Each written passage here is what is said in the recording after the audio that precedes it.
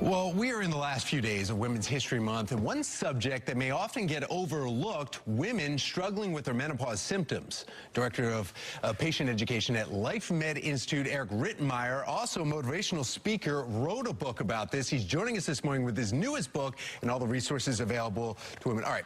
Elephant in the room right now, right? You and I talking about this menopause book. You're a Marine, motivational speaker. You work at Life Med, and you're like, I'm going to write a book called The Menopausal Marine, and you're going to put that out.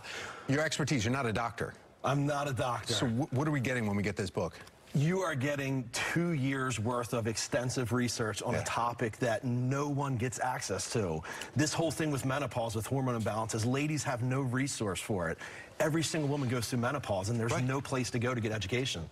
Women do a very good job, though, medically, a lot better than guys do, talking about their medical needs, sharing it. I mean, just look at breast cancer alone. You'd think that was the highest cancer that we have in the world, but it's not. It's just they are so good at talking about it and sharing it and getting other women involved.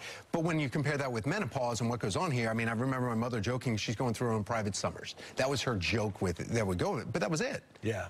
Another thing they're very good at, Tom, is just sucking it up and getting the job done, right? As it relates to these kinds of things, especially with menopause, it's extremely difficult, and it's unfair for them to have to suck it up. There should be information on it. There should be education on it. So when they go to their doctors, they can walk in there armed with information to make a decision in combination with their medical provider, not 100% on what they say. This is what I've educated myself on. This is what this book was all about. Symptoms are long spread, and they last a long time. And we're talking, for some women, it could be years that they're dealing with these things. This book, though, you're helping them get is it for women? Is it for couples? Because, hey, I'm married, and my wife is coming up pretty close to this, dealing with menopause. So does this help me as well? It's for anyone who has a woman in their life. It's absolutely for ladies specifically to state, okay, this is what you're going to go through. 43 is average age for what's called perimenopause. About 85% of women will exhibit what's called vasomotor symptoms, hot flashes, night sweats. They can last 7 to 10 years. 51's average age for menopause, which is defined as 12 consecutive months of no menstrual cycle. During that time, there can be lots of craziness happening with ladies. There's a long list of symptoms.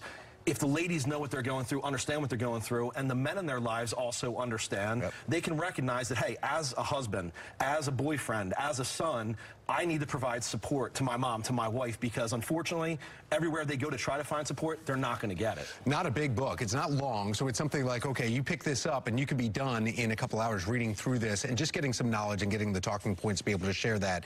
And also, and so you're not medical, but you talk about, hey, this is the way to approach and find somebody that's medical that can answer the other questions. I absolutely provide 0.0 medical advice. My whole objective here is to educate, not to provide medical advice. It's to arm women with information they need to make decisions in conjunction with their providers. Working at Life Med, motivational Marine himself, and this is the Menopausal Marine, and you can get this book now, Amazon, anywhere you can get books. I mean, you're finding it around. So, yes, sir. Eric Rittmeyer, thank you so much. We appreciate it. Looking forward to reading it. I know my daughter and my wife have both worked on reading this book, so yeah, thank you very much. All right, in fact, let's go over to meteorologist Amy Aronson. Rain, Amy, and it's not a great day when we start talking about